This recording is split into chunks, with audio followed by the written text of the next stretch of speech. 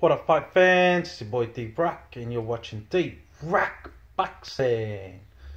Alright, so today I'm just going to be talking about Dillian Whyte versus Lucas Browne.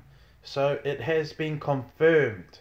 Dillian Whyte versus Lucas Browne will be happening on the 24th of March at the O2 Arena in London, England. And I am excited about this fight. This fight should be, say, a week or so before the Joshua versus Parker fight. So it's a good build-up, and they have their own main event. They're not, it's not like an undercard on that one or anything like this.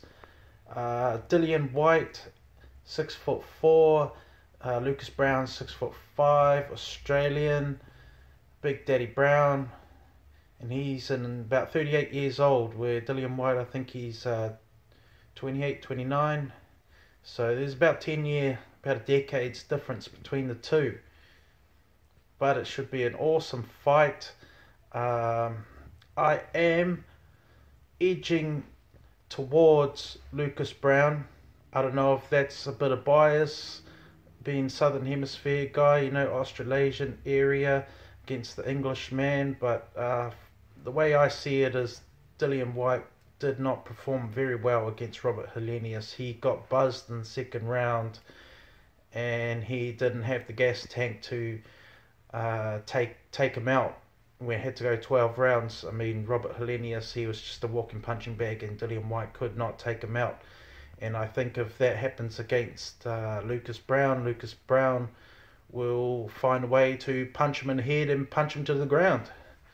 But, that's the way I see this fight going down. But we never know. We'll see how things go. It's, a couple of months away from now. They'll both get a good training camp. And they should come out. I'm expecting a brutal war, to be honest. But, yeah, I am edging it towards Lucas Browne at this point, even though he is the older man. He's the bigger man with more power.